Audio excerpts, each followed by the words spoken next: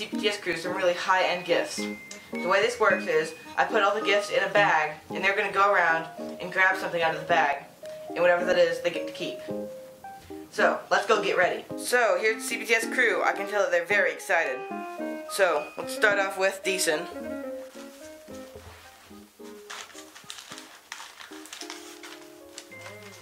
See what she got. A bag of grass? How did you know? Okay, now let's move on to Mr. Brain.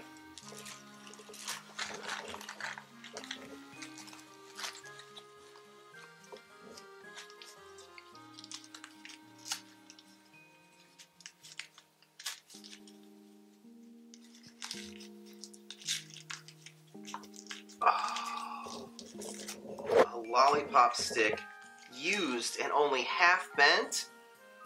Thank you. Okay, now let's go on to Duncan.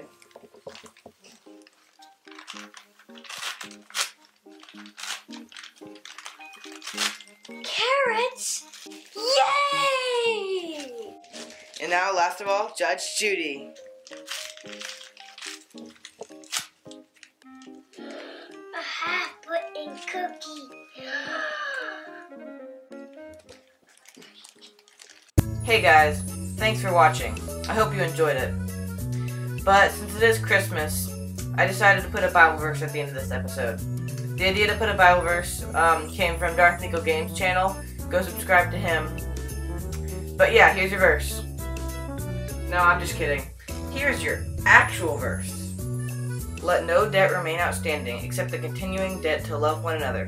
For whoever loves one another has fulfilled the law. Romans 13:8. This means that Christmas is a time to love one another.